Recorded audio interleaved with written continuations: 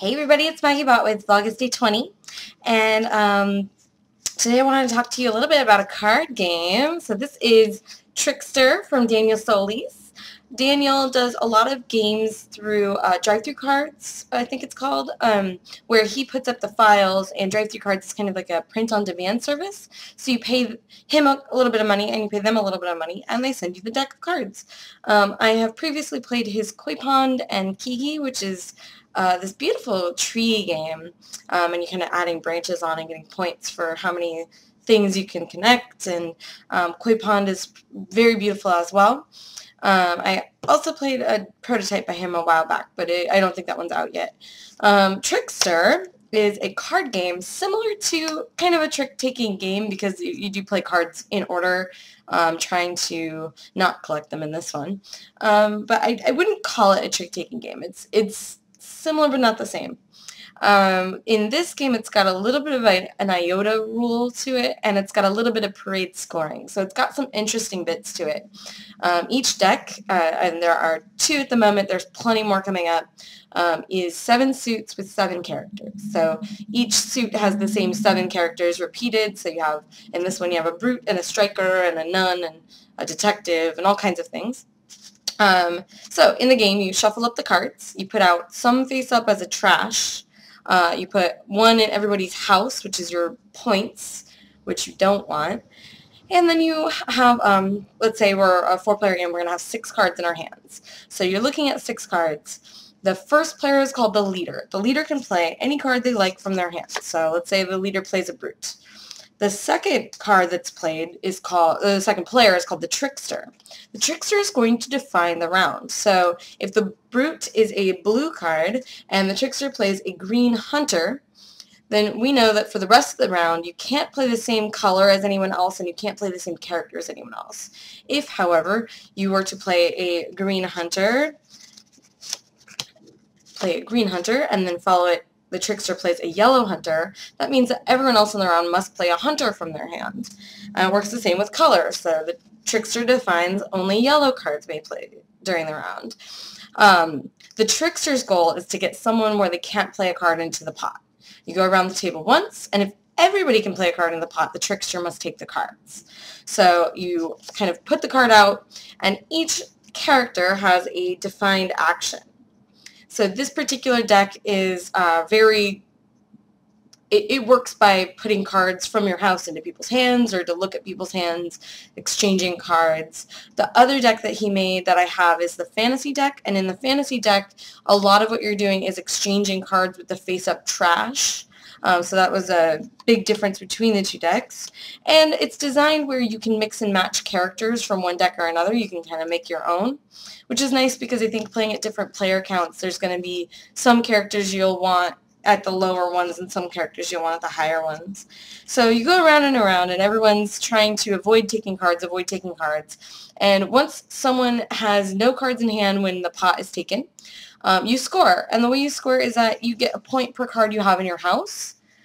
But if you have strictly the most of any given color, so if I have the most violet of anyone on the table, they don't count. So if I got 5 violet cards, I don't have to score mine at all. And everyone else with violet cards does. This makes it very interesting that if you start getting cards into your house, you can still very well win. Taking every trick in the game except for like 2, you're definitely going to win. This makes an interesting tension, and the different player powers definitely add a lot to this game. The printed rules say, I think it says 3 to 7 players. I'm probably going to redefine that as 4 to 6, and 6 is pushing it. Because with too many players, there's just so much chaos and so much things going on that you don't feel like you're really part of the game. You feel like the game is going and you're not. But at 4, it is a wonderful, wonderful game about making sure things are in the right hands at the right times, and it's definitely on the lighter side. It's just kind of a casual end of the night game. But man, is it really fun. You get to be a little bit addictive and kind of hold grudges, and it's all well and good inside the game. The deck we played the most of has 2 abilities to be the leader and the trickster all in one. So if I play a striker, the striker puts another card from your hand into the pot. So if I play it later in the round, I have to have a card that fits within the construct of the pot.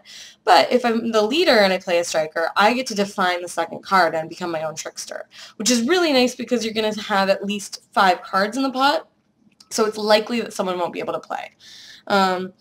We had a good deal of fun playing this, and I would highly recommend it. So for any of you that haven't, I would highly recommend picking up Koi Pond as well. It's a beautiful game, and it's very, very fun. Kiki is not, it's lighter, it's much lighter, and it works better for kind of a casual crowd than a strategic crowd. There's not much you can do to mitigate the luck in that game.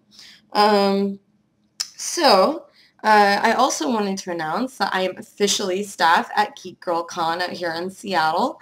Geek Girl Con is a convention that is held every year to celebrate women in geeky fields, so STEM, science, and comics, and games, and movies, anything geeky that celebrates women. It is a convention for that, and unfortunately it's got kind of a misnomer where it is not for women only. It is a con for everyone, literally.